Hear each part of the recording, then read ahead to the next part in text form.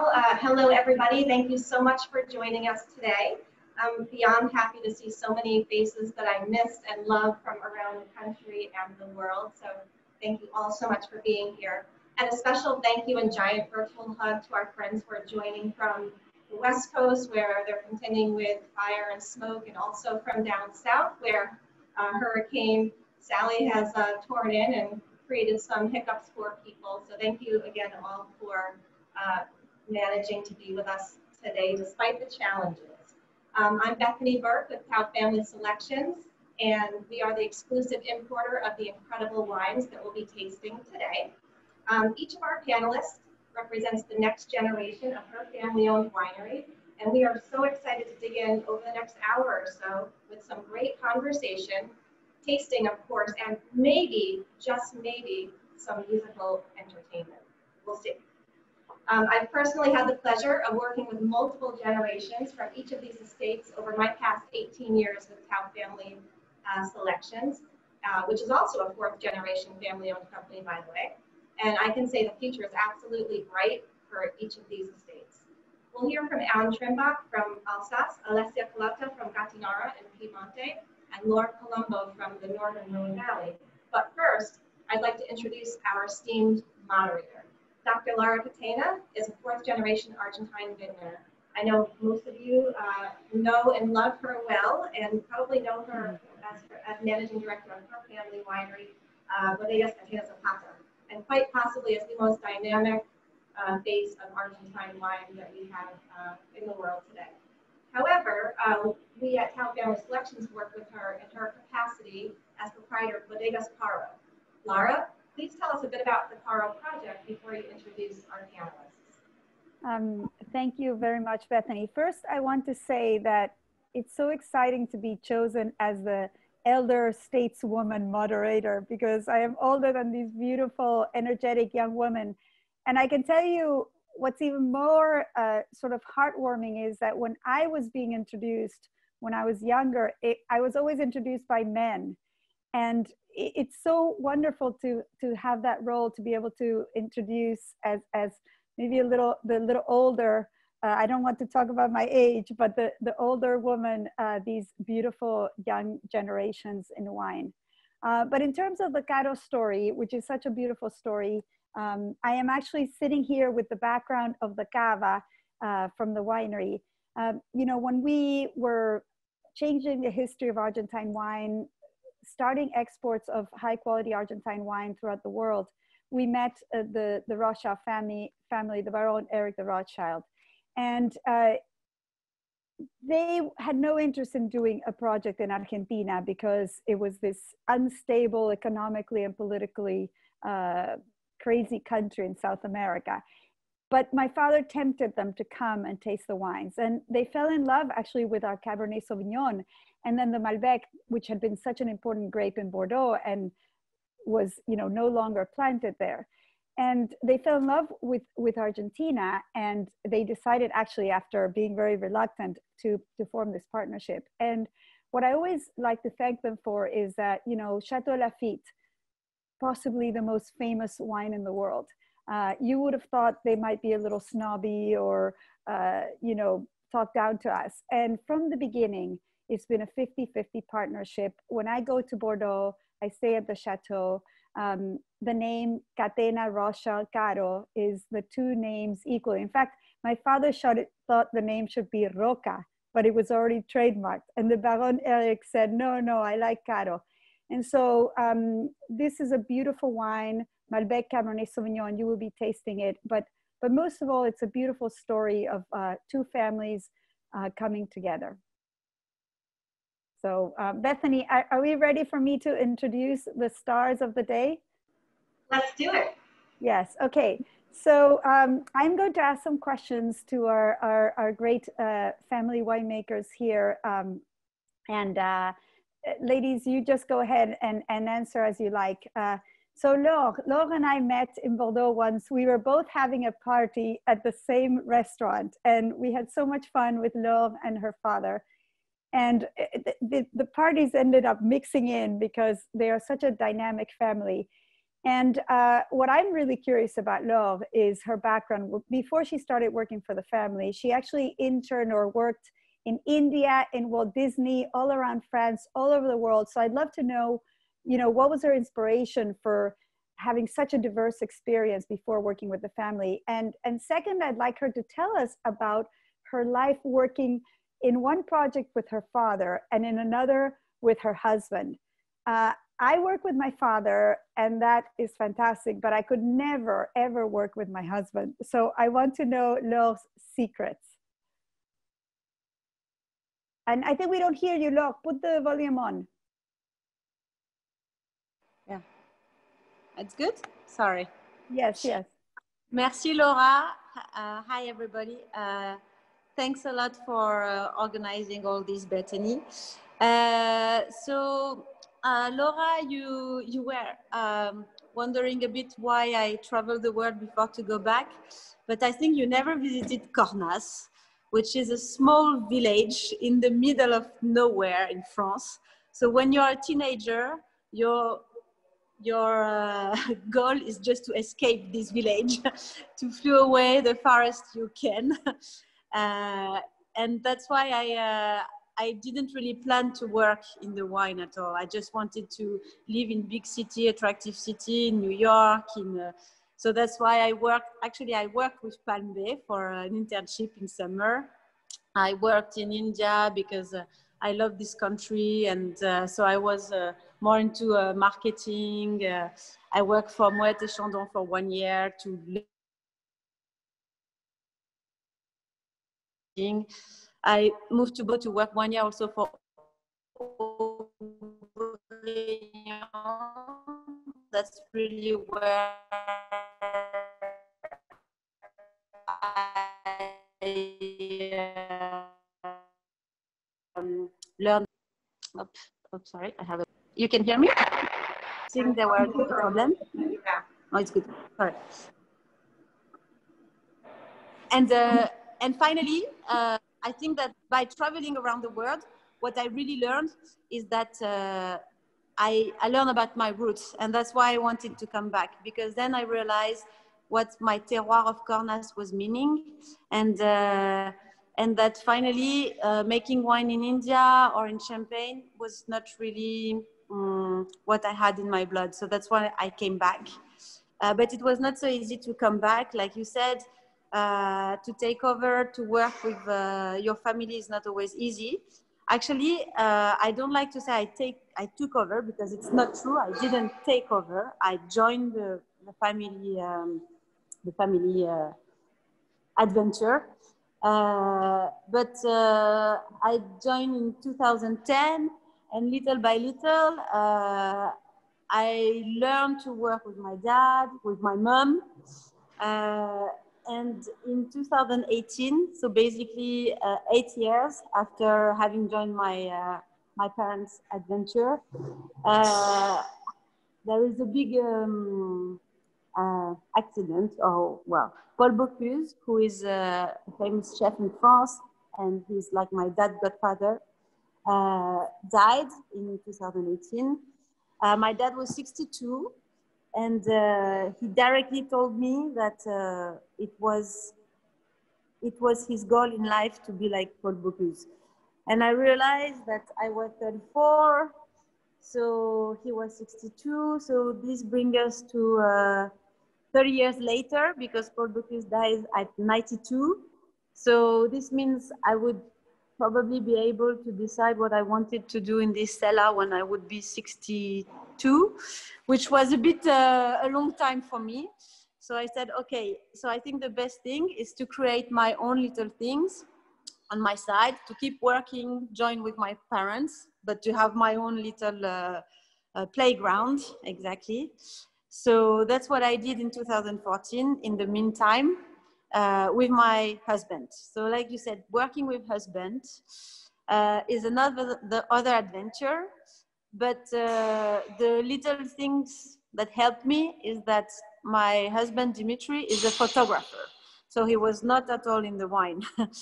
And maybe it is what helped me to to have an advantage on him in terms of winemaking that I don't have with my dad. So actually, I can really maybe take the decision. He give me his idea, but I am the one who has the final word on Domaine de Lorient, which is the estate I created with him. So that's a bit how we handle our life. Laure, you completely inspire me. I think you're younger than me, but way more advanced. So I will have to do a consultation with you in the future. But now thank you, Laure. So now let's move to Alessia, who I received the incredible bottle that her beautiful wine is in, and I will be drinking it tonight. But what's really exciting about Alessia is that she actually studied to be a sommelier, and she worked as a sommelier, and she studied economics. So I'd love to hear about what it was like, Alessia, to serve other wines from Italy, from around the world, even if your own family makes wine. And the other thing that I find very inspiring and that I wanted to learn from Alessia is that she says that since she was a little girl, she wanted to be in the family winery. And I was more like Laure, I wanted to do something else. But I want my children to be like Alessia, to want to work with me. So what is the secret, Alessia? And you have to unmute yourself, Alessia. So thank you, Laura, for your presentation and your introduction, and thank you everybody for being connected tonight. And yes, my personal career and about the studies was mainly during the university. I studied economics, so was mainly focused on the economics side for the business. But actually, in the meantime, I have studied to become a sommelier. And that was very important because this decision became mainly for like a personal curiosity or just a personal knowledge. But this I realized later that was very, very important for like as an experience, because actually during this time of university, I had the chance to work in a restaurant. I did many experiences before starting to work every day in the winery like I'm doing right now. I had the chance, for example, to work as a sommelier for a restaurant, or just as a sommelier during the tastings, the official tastings. And in this situation, I had the chance to speak about and present other wineries' wines. Actually, it was important for me because when I was talking about other wines, in the same time, I was thinking about what I usually say when I speak about my wines. And I tried to focus the attention on what are exactly the things that are interesting, of course, for all the people to hear, and what makes this wine and the winery so special and different to the other. So actually, the sommelier period, when I worked for there, actually was very important for open my mind and makes me curious to try new wines. Hi, Alessia. I'm just going to interrupt you for one moment. If you could speak a little louder, a couple. Oh, yes. I can try to do that closer, so maybe you can. Perfect. Yes. Okay.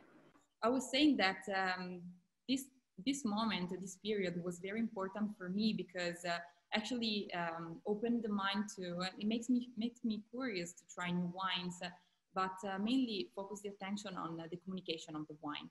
Because as I said before, the most important thing is not speaking about the single characteristics of the wine, but all the stories behind a bottle of wine.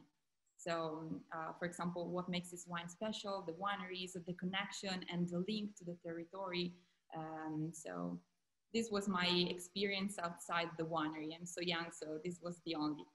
And for the second answer, actually, if I have to tell you the truth, when I was very, very young, my dream job was to be a truck driver, lorry driver. Yes, I know it's so strange, but the reason is, I know, the reason is because I live exactly in the front of the winery. So every day I used to see transporter drivers or suppliers driver. And when I was very young, I used to speak with them. So probably this was the region of my dream job, but I know that is something that was impossible. And beside these things, I have to say that for me was very normal to stay close to my parents because they were very great and able to introduce me, but not only me, but also my sister in everyday situation and everyday things of the business of the company. So actually at the beginning it was like a game. Actually, when I was young, everything was like a game. So that's why they little by little transfer to me and my sister the passion for this wine and for this beautiful work. So when I finished the university and when I finished my experience, I decided to enter and working every day in the winery. And I want to tell you some little things about my little experience in the winery, because I remember when I was young and I used to follow my mom during the tour of the winery with the visitors, and I used to stay behind of the group, and I used to pour my finger inside the barriques to taste the wines, but unfortunately they always find me because of the traces on the leaves. So other things is that, for example, I know that is interesting, but when I was young, like 6-7 years ago, during the winter time, I used to spend my family Sundays in the vineyards during the pruning session, when my father used to speak about how to prune and all the secrets about the vines.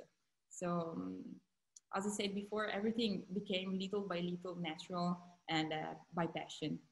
I were not obliged to work.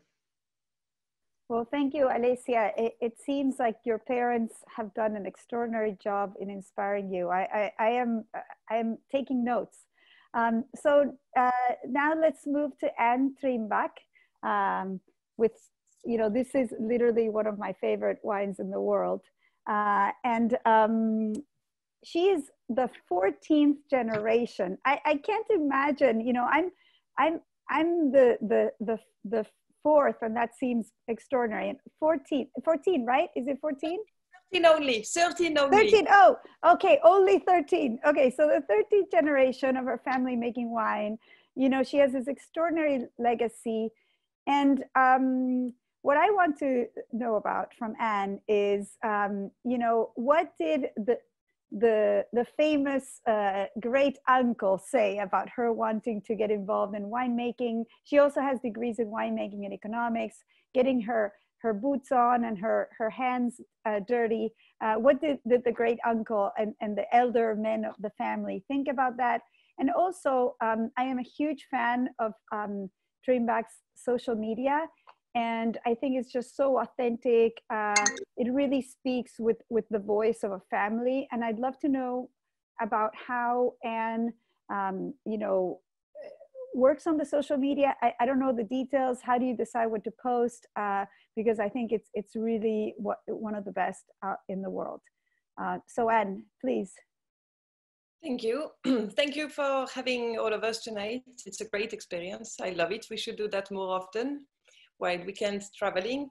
So yes, 13 generations, and first woman to be really on the scene in front of people, because my grandmother has been working very hard in the past, but she was not in front of people. She was helping, cooking, helping to bottle, and etc.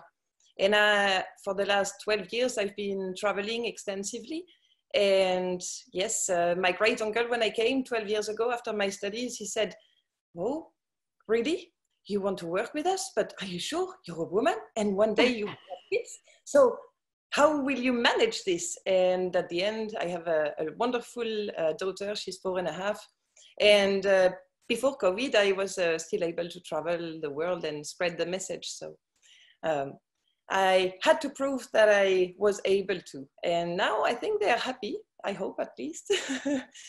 And for social media, when I came, the internet world did not exist. Nobody knew how to use even an email. It was very hard for them. So I decided to build a website and slowly share, because it's the world of wine is about sharing wine and knowledge and how you do and how, well, it's sharing. So this is the way to catch the eyes of people and to make them dream about, for me, Alsace, of course, and for them, Rhone, Italy, or wherever, you, Argentina.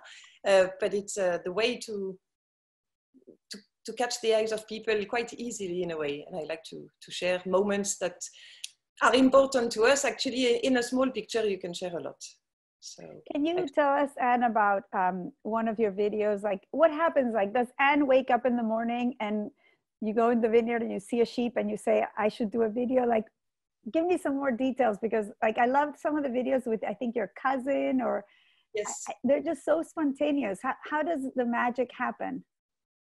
that's a good question. I never thought about that, but I think it just happens. It's yes, I'm here, or my sister sometimes is here, or my cousin, he's with a friend and they are sharing those moments. And I'm not always behind the cell phone myself. Sometimes it's videos that I receive.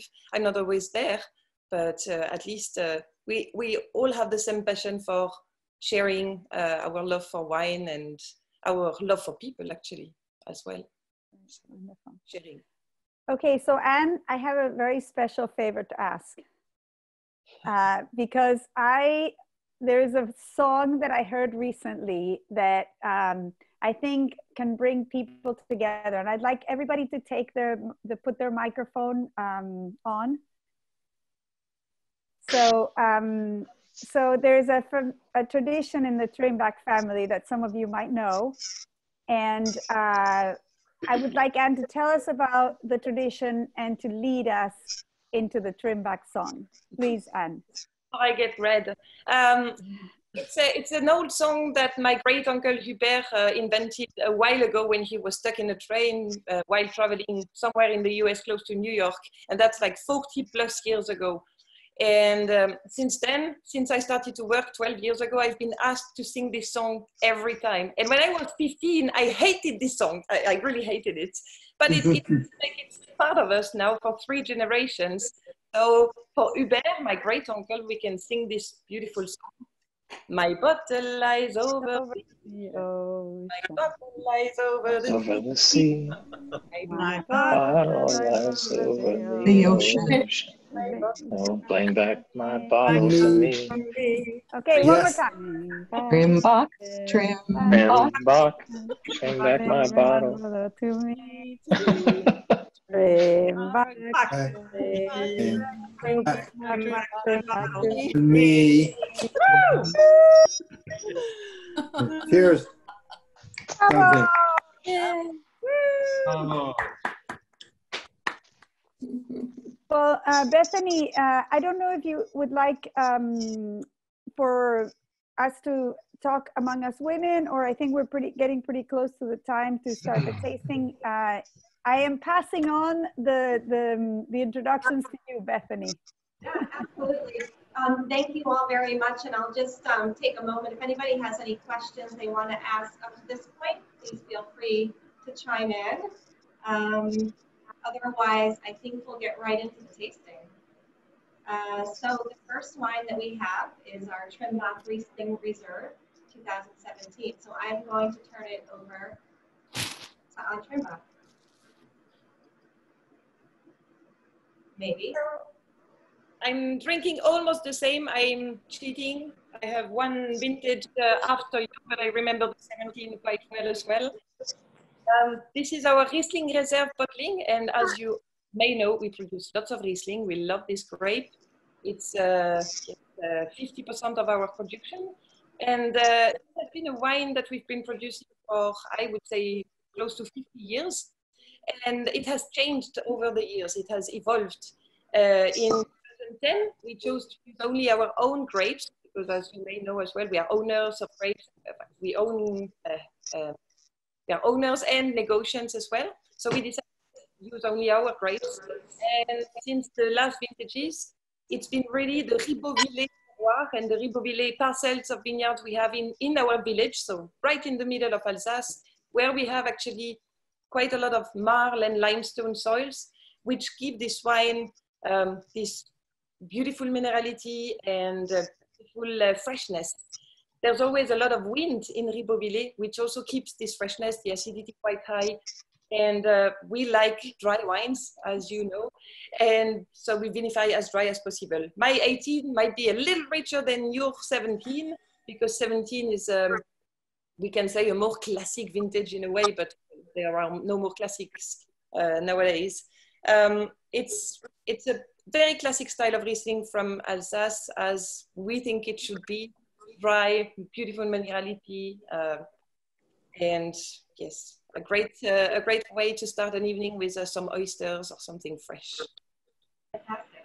So Riboville identity. Do you have any special story or memory you can share about this wine in particular?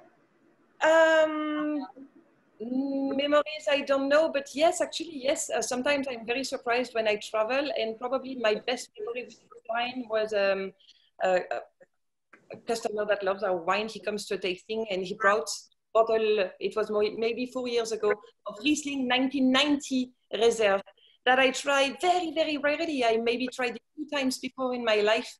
And I was a bit afraid, like, oh la la, it's just Reserve. It's not Frédéric Emile or Clos Saint-Thune, which are our great signatures and treasure bottlings. It's Reserve. Will it be okay? And it was just amazing. Plus the vintage 1990, but yes, that's a good memory of a Riesling Reserve to me. And thank you for bringing this wine again. Wonderful. And we have a question from Wilfred in reference to the adjective minerality. So many wine tasters use the word minerality to discuss this particular element in a wine. How do you describe it? I had a hard time to understand it, and it took me some years to really understand it. And I think the more I tasted and the more I felt it, I could yes, understand it myself. But it's more a sensation than anything else. It's nothing really on the nose. It's more like sensation of. It's always very difficult to explain, but sensation. My father said to me one day, go in the vineyard and take a stone, a limestone stone, and you will see what it means. And I laughed because I thought it was stupid, but at the end it helped me a lot, I think. But it's really this sensation of, how can you explain? Help me, the others. I'm not quite sure how to say, but sensation for sure. Nothing about me, the aromatics or the taste itself. But that's personal. I don't know. What about you? Yeah. Anybody have anything else to add about minerality? I know it's it can be a controversial topic in our world. Licking the stones. Yeah. So we all seem to be learning about minerality by licking the stones. So thank you for that explanation. Great. So a question from Deborah. She's asking, as you're out and about in the U.S. and also the rest of your world markets, do consumers immediately know that this is a dry wine? We have a misperception in some parts of our country that Riesling equals sweet. So do you run into that, and how do you get around that? I run around that all the time, always. I still hear many people telling me, oh la la, Riesling is going to be too sweet for my taste. I don't like Riesling. It's difficult from Alsace. You never know what you get. And it's still kind of reality, even though Rieslings from Alsace are they are dry, most of them. The big names that you all know are dry today, and you can rely on the dryness of the wines today. But it's true that in the past, it has, in a way, ruined the image of the Alsace, because you never knew what you would buy. And even me today, I have difficulties. If I don't know the producer, I'm not quite sure I will buy Pinot Gris for sure, not Gewürz even more, even less. And that's a reality, and it's very sad. So yes, now it's better, but it's still the image to build back again. And what I say to people, usually I force them to try my Riesling. Like, no, please trust me, try the Riesling, you love it. And they usually are very impressed, like, I love it. I love it. So yes. No, it's not on the label, unfortunately. It's on the back label. It said it's a dry Riesling, but not on the front. It's not just like that you would know if you don't know Trimbach. And one last question before we move on to the second wine. And this is always a big one. Climate change. How are you seeing that? And if you can answer very briefly. Yes, very briefly. 30 degrees today. I'm in t-shirts. I'm very warm still now. My windows are open. It's 7:30 in the evening. 15 years ago, I was wearing a double jacket, and everybody was freezing outside, waiting for the grapes to arrive and go home in the warm. So yes, it's very, very different. We harvest earlier. The degrees are very high. It's yes, it's affecting a lot, and it's no more classic vintage like we used to have. And from the 90s to today, no more need to chaptalize anything. But in the old days, in the 80s, when my granddad was still in charge with my father, every year we needed to chaptalize almost every wine except vendange tardive, late harvest, and so on. Well, thank you for sharing that. I have to say that this is one of my all-time favorite wines, and I always have a healthy supply on hand at home. So thank you for producing such a beautiful wine. With that, we're going to move on to wine number 2, and I'm going to turn it over to Laure Colombo. This is the Jean-Luc Colombo Le Valdemai Sanperret 2018. Bonjour Bethany. Again. So we are tasting the Sanperret. It's a small appellation just next to Cornas. So maybe most of the people were thinking, oh, with Colombo we will try Cornas tonight. But of course, this would have been the case if you were with my dad, but you're with me. So, so I'm trying what my dad has been doing for 30 years with Cornas to try to place Cornas on the big table around the world. I'm trying to do the same with Sanperret, which is a very unknown AOC in the northern Rhone, but that is an incredible small AOC with a lot of biodiversity, a lot of nature, small plots of vineyards a bit everywhere in the middle of the forest. So a place you definitely all need to visit some, like everywhere maybe in the world, but this is my home. So this is a single vineyard wine in one of the oldest parts of the AOC, because Sanperret has been renowned in the 19th century, and especially for its bubbles. It was an AOC with a lot of bubbles, but it completely collapsed because it was not fashion anymore to make bubbles. It was maybe a bit too heavy. So it went from 1,000 hectares, the AOC, to almost 10 hectares.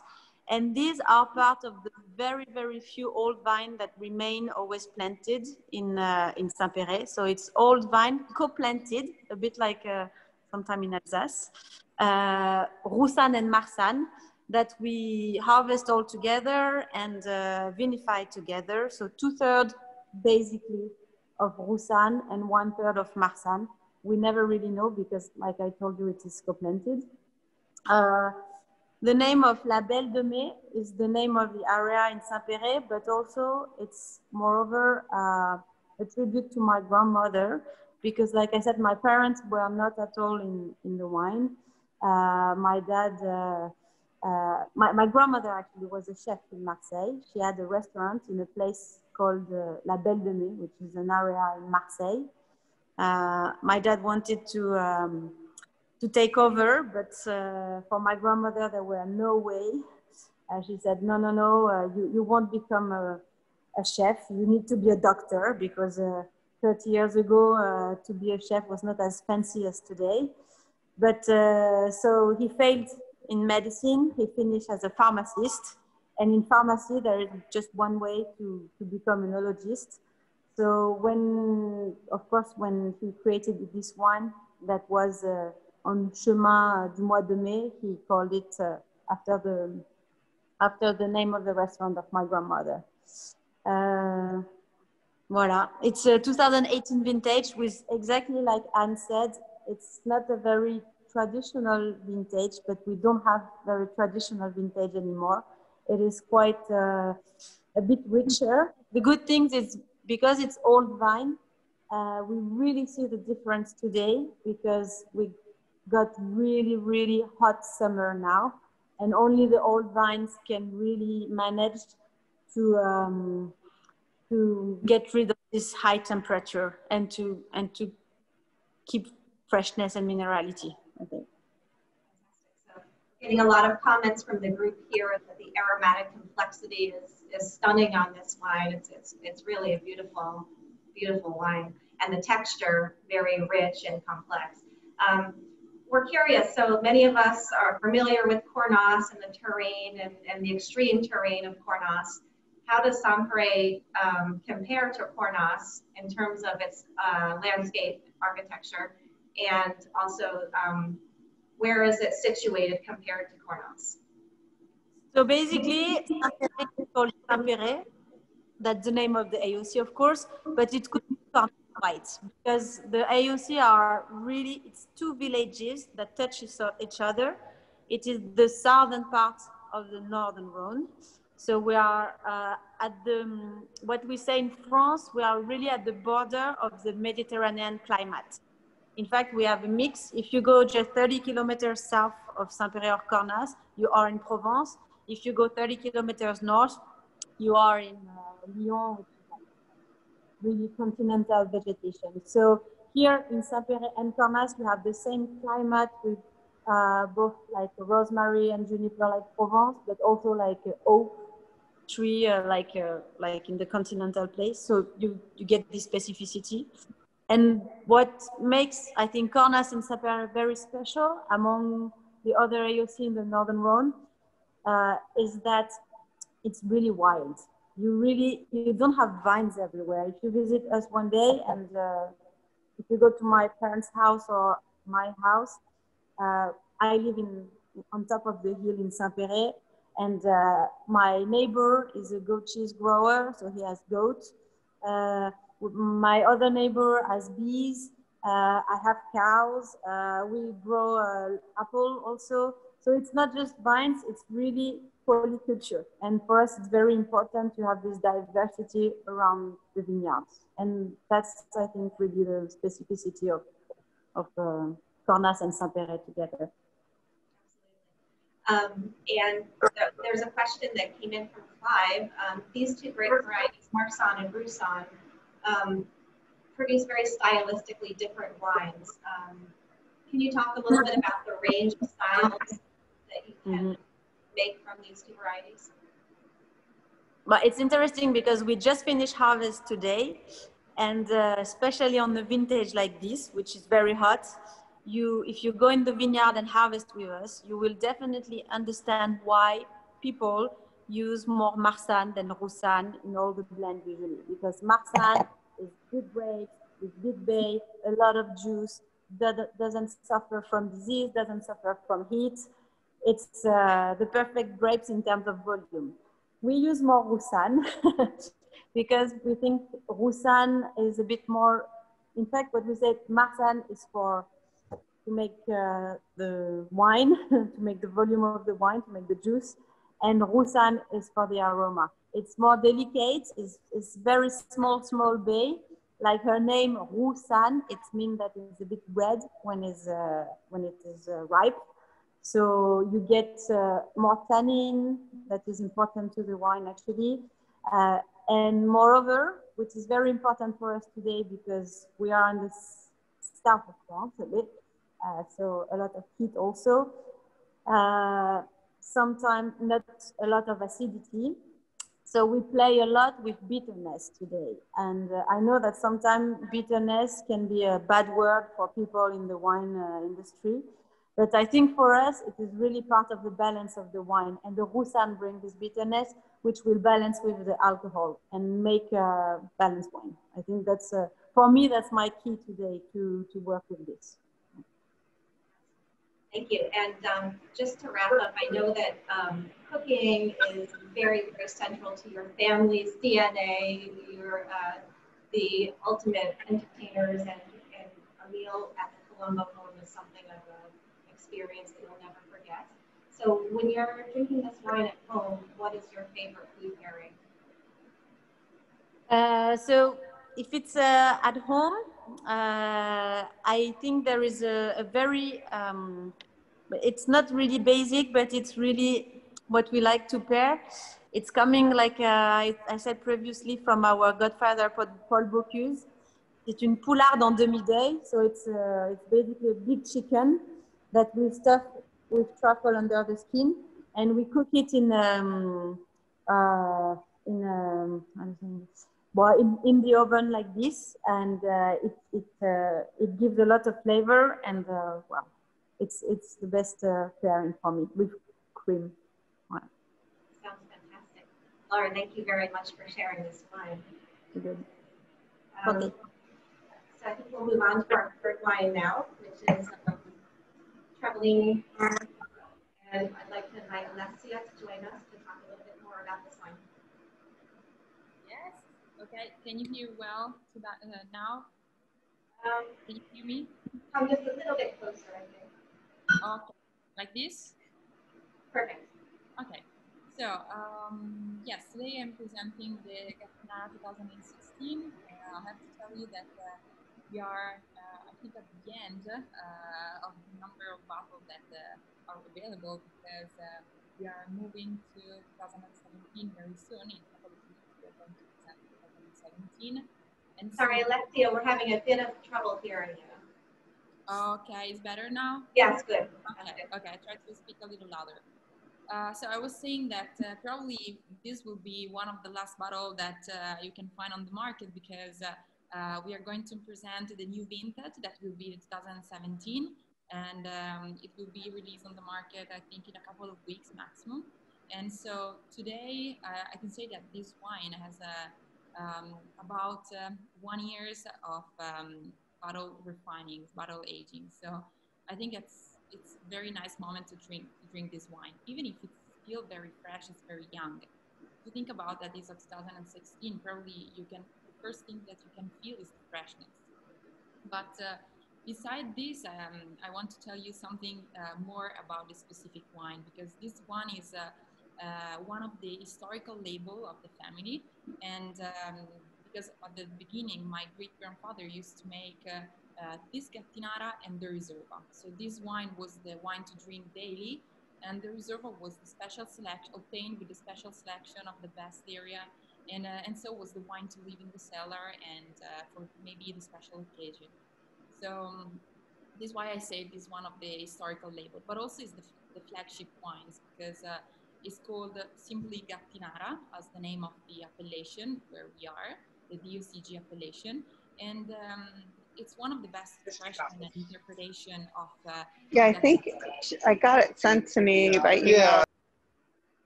Okay. This because Gattinara appellation extends on 4 different hills, and Travaglini, the company, has the vineyards in all 4 different hills. This is important because actually each single hills has a particular difference in terms of rocks, in terms of the composition of the soil, in terms of altitude and the exposure to the sun. Also, the single vineyards that we have on each single hills has different age. So this Gattinara actually is obtained by blending together all the vineyards of the property, of course, except the selection for the Riserva and for all the other wines that we produce. All the rest is blended together for making the classic Gattinara right after the end of the aging process. This is because during the harvest, we maintain separately, of course, each single vineyard, and then we blend together after almost 2 years and a half. Actually, this is because this wine, of course, is aged for 3 years in total. Actually, it ferments in the stainless steel tanks following the traditional red wine fermentation, and then stays in the stainless steel tanks for about 3 months. Then is moved to the cellar right after in January, usually. We move this wine in the barrels, in the big Slovenian oaks barrels, and it remains for about 30 months, 25 to 30 months. And then, of course, it's bottled and some months refining in the bottle. As I said before, is one of the best interpretation of Gattinara. This is because we have all the vineyards in all the area of this beautiful appellation. Fantastic. And I know the question comes up quite frequently when I'm working with Gattinara out in the marketplace, but a lot of folks are familiar with Barolo and Barbaresco and ask how Gattinara compares to those 2 arguably larger names out at least in the US market. How would you describe it? Of course, the South Piedmont, so Langhe, Barolo, and Barbaresco is a very important area, and but actually Gattinara, it's a really small one, but it's the biggest in the North Piedmont. Actually, Gattinara is located in the really North Piedmont to Rosa Mountain foothills. We are, just for let you understand where we are exactly between Milan and Turin, and around 1 hour and a half from Alba, in the middle of the Langhe. So we are actually pretty close, but the two appellations are completely different because the two mainly different are the soil, the composition of the soil, and the microclimate. And this is what makes the differences between a Barolo and a Gattinara. This because, for example, thinking about the soil, actually our soil is mainly based on rocks. Rocks like porphyry, iron, and granite are the mainly one. And when I say we have a very important composition, is because sometimes happen that walking between the rows of the vineyards, you can walk directly on the rocks. And this what when we speak about the minerality, actually we speak about something that comes directly from the soil, because the roots go deeply between the rocks.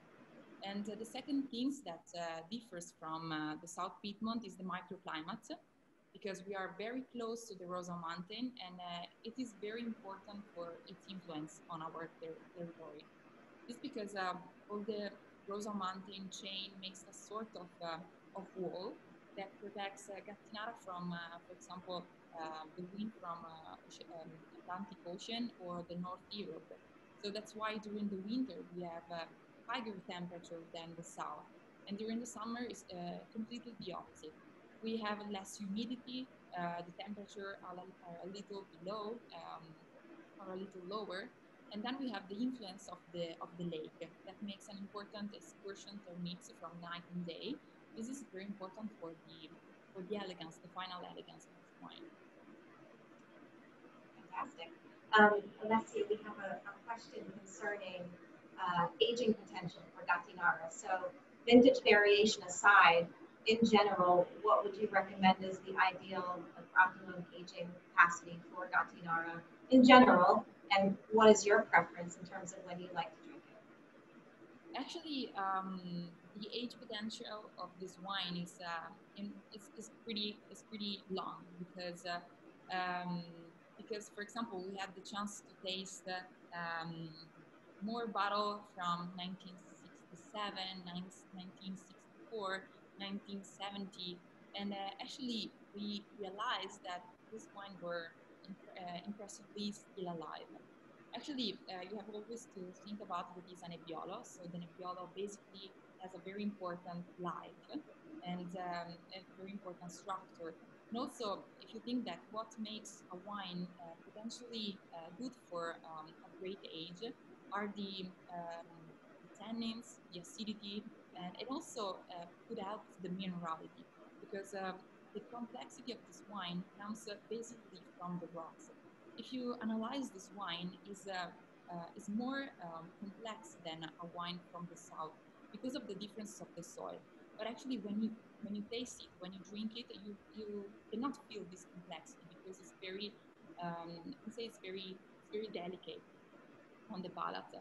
So of course, if you want to smell these beautiful floral perfumes and this freshness, this purity on the palate, I suggest you to drink this wine in 10 years. But if you like the aged wines, if you like to taste a completely different portfolio of perfumes, I can suggest you to drink in more than 20 years. Excellent. Thank you. And one last question. The shape of this bottle. Laure was talking about it earlier in our session, but can you just give us a little bit of history as to how this came about? Yes. First of all, I would like to say that we have 7 different products on our portfolio, and we use this special bottle only for the 3 Gattinara, and then it's Sogno, that is the wine dedicated to my grandfather. This because in actually in 1958, that was also the first vintage where my grandfather produced this wine. He designed personally this special bottle because at the time before he inherited the winery. Sorry, actually, the wine and the techniques for making the wine were not the same, of course, that we have now, especially in Gattinara. I'm talking about Gattinara. And so it was easy to find some sediments in the bottle only after maybe a couple of years. And my father was obsessed by the sediments on the glass. So that's why he designed this particular bottle with this belly on the front. And when he poured the wine in that way, actually the sediment can stay in the belly of the bottle. So this is important because, of course, it's patented. Down here, there is the number of the patent. And it always remained the bottle, the symbol of the Travaglini. Because actually, there is a story behind this. Because in 1980, a journalist described this bottle as bad looking and horrible.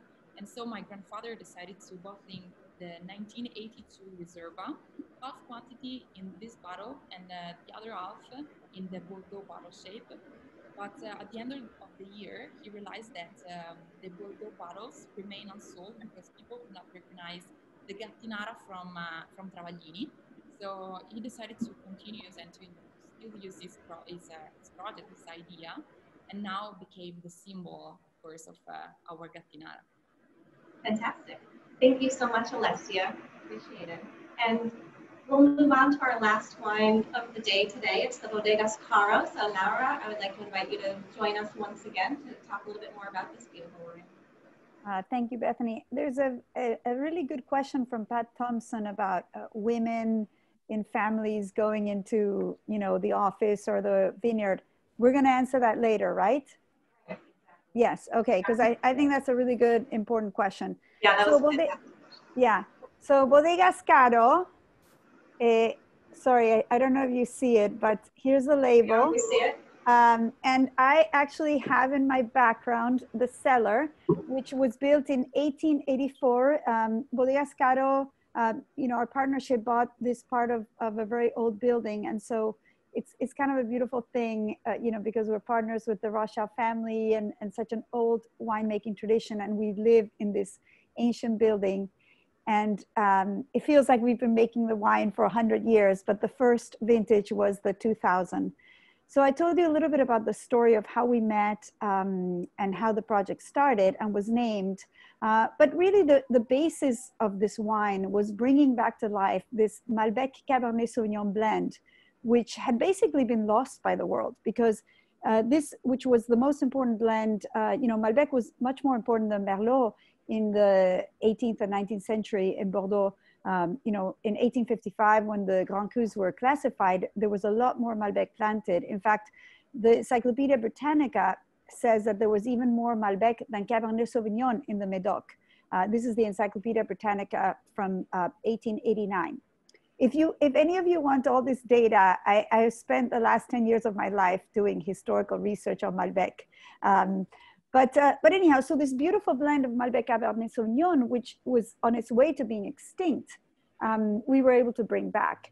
And what's exciting about this project is that, it's a partnership with the Lafite Rothschild family, who are arguably the world experts on Cabernet Sauvignon, and our family, which is known for pioneering and resuscitating Malbec. So here comes this beautiful wine. And I loved what Laure said about bitterness, because I think that in winemaking and wine blending and when you're making decisions, it's really important to be aware of the bitterness, because people don't want things to be too sweet and too soft. You need a little bit of bitterness so that you can soften it. And then that combination of a little bit of bitterness with the softness, it's what's so magical about wine. Why wine to me tastes so much better than beer or spirits or any other alcoholic drink, or basically any other drink at all. But so the Malbec, it softens the Cabernet Sauvignon, which is a little more bitter. And that is why the Malbec was always blended. And in fact, in some of these old French texts, the writers say you must always blend Malbec with Cabernet Sauvignon because it's the bitterness and the softness. And when they come together, you get this beautiful, rich wine that also has, you know, a structure and una espina, like a central cord. But in terms of this particular vintage, it's interesting because 17 was a small vintage. It was cold for a couple of days. We had a frost, and that's why it was small. But in general, it was warm. And it was one of these vintages where the Malbec was remarkably better in Altamira, where the vineyard is for Bodegas CARO, than the Cabernet Sauvignon. So generally this blend is half and half, but for this vintage, it's 74% Malbec and 26% Cabernet Sauvignon. But for me on the palate, it's a 50-50, but it has a lot more Malbec. We use the barrels that are made at Domaine Baron de Rothschild. So they're sent from France. They're made by the Rothschild family. And the wine has about 80% new oak. But anyhow, for me, it's a very special wine because it brings back history, and it's the new history of Argentina, of our two families. And the one other comment I would make is that my husband really, really loves this wine. And so we often drink it when we go out to dinner. And it ages really, really beautifully. If you are able to get a hold of, you know, the 2002 vintage, the 2006, the 2010, they are really stunning. So thank you. Salud. Thank you so much. There was a comment that there's a beautiful angularity to this wine that invites food pairing too. So I completely agree. And wow, what a fantastic vintage. Thank you so much. So I think what I would like to do is get back to Pat's question. The question was on the topic of women and wine in general. So a decade ago, a female winemaker in Montalcino told Pat Thompson that 30% of her enology class was female, but almost none of them got hands-on winemaking jobs. Most of them ended up in the front office. What would you say is the case now from your direct experience or anecdotally in the industry? Laure, do you want to start? So yeah, I can start. So when I started, you know, working with my father, that I was still doing medicine and wine in 1995, you know, there weren't 30% female, women studying enology. In Argentina, I would say it was less, but it changed very quickly to today. It's probably 40% are women. But really, all the top positions were men. There were some women in winemaking. There were no women in viticulture. And many of the women would go study winemaking and then go to the business side. But even more horrifying to me when I started was that, you know, the women were running the show, but they had a male boss that like was just the boss. So, you know, I became very passionate when I started about the fact that we had these extraordinary women. You know, there had to be equal pay. That was the first thing. You know, if you have a certain job, you should get paid the same as a man. And, you know, I'm ashamed to say that I found a few situations where, you know, people were doing the same thing and the woman was getting paid less. And so that's something that I work, you know, a lot with a human resources person so that there's equal parity. And in terms of positions, the same thing. You know, our head of viticulture for, you know, the most famous vineyard that we have for Catena is a woman, but she's quite young because, you know, and she was, I think, 1 out of 3 women in her class. Now there's more women. The head of viticulture for Bodegas CARO is a woman. She is incredible, and she's a soil specialist, and she's, I think, 26 years old, but she's really, you know, just incredible. She's worked in France. I mean, she knows so much. And the first winemaker for Bodegas CARO was Estela Perinetti, who really, for a long time, was other than Susana Balbo, the only other well-known women winemaker. So I think that the comment from Pat, you could say it about the world. And in terms of my opinion about we women, you know, of power, you know, all the other winemakers presenting here from around the world, is that we can't just wait for things to happen.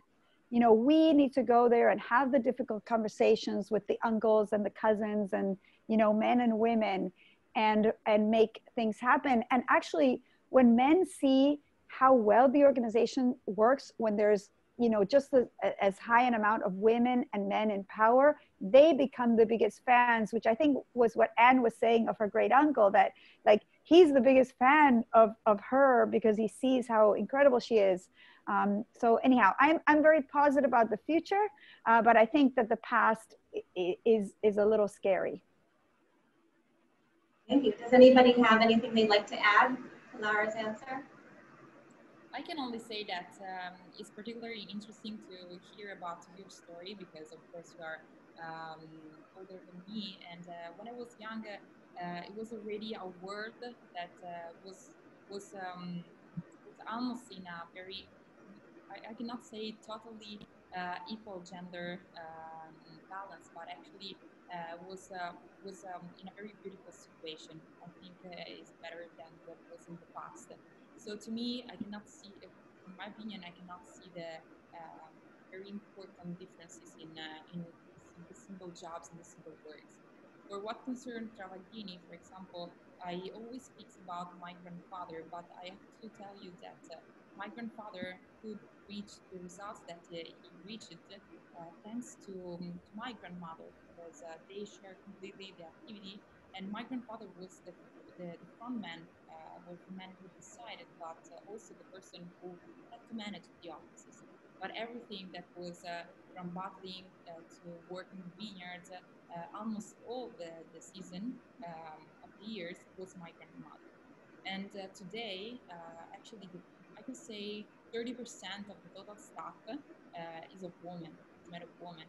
And also my personal family, we are 3 female, and only the only male is my father.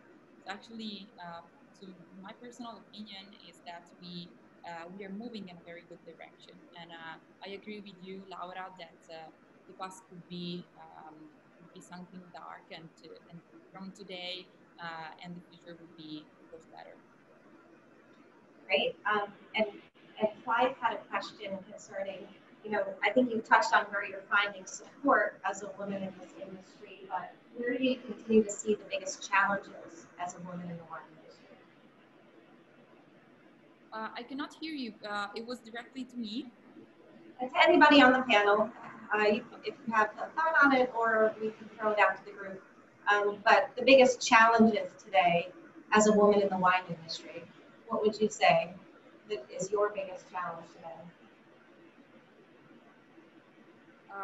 Of course, it's I go forward to something that I was speaking about. So today, actually, sometimes could be strange, but to me, to my personal experience and to my opinion, nowadays it's even more frequently to find a woman in wine. I know not only in Italy, but all over the world, that from one generation to the other and to the new one, actually sometimes happen that a woman can have the control of the winery and could be the front woman of the winery. So you have always to be strong to do all kind of words, of course, but actually it would be speaks about the total equality of the gender. Great, thank you. Laura, as a veteran on our panel here, what would you say remain the biggest challenges for you as a woman in the industry? Well, you know, I also read another comment that said, when will this be a thing, talking about women? Yeah. I have to say that when I started, I was actually always kind of annoyed when I'd be asked to join a women's symposium, because I thought, you know, I'm on equal standing. And I came from medicine where, you know, I really just worked with men, you know, on equal standing from the beginning, because there's more women doctors than there were women winemakers. But I think that, you know, more recently, there has been a consciousness that there's just still so much work to be done. And that actually, I find that men are particularly interested, just as interested as women, because they see that when they work in mixed groups, you know, more things get done, it's more fun, it's more interesting. So, you know, I am now very excited to join in this conversation. I think it has as much to do with men as with women. And I say something very controversial that my daughter said that, like, I should be put in jail for saying this. So please, I don't know if you're the journalist, if you think it's awful, don't write it. But I say that actually there's something that, to me, there's not male equality either. Because, you know, there's still, you know, for example, if I've heard this at my own winery, you know, you ask, a man says, I have to go home because my kid's sick. And their boss, who's a man, says, well, where's your wife? You know, that still happens. Men are not allowed to take on, you know, if a man says, I have to go home early because I have to make dinner, people think it's strange. If a woman says it, everybody understands. So to me, there's such a long road for both men and women. And I think that this new conversation we're having today is more interesting. It's not from a place of anger, it's from a place of progress and what we all want. And I'm very excited about the future. But I think that in order for this conversation to happen, there have to actually be more numbers of women in power positions. And that's what we're seeing today on this conversation today, you know, among the journalists and among these women from these very historic families that have important roles. Yeah. Thank you so much. So keeping an eye on time here, and we don't want to take up too much of your days, but I just now wanted to open the floor. If anybody has any additional questions for our panelists, or would just like to chat with some of your friends here online, we'd love to open the floor to do that. And there have been a couple questions, or actually comments, remarking on the fact that women as consumers often get a slightly cold shoulder too in wine shops and restaurants. If anybody would like to share an experience they had as a consumer, we would love to hear about that as well.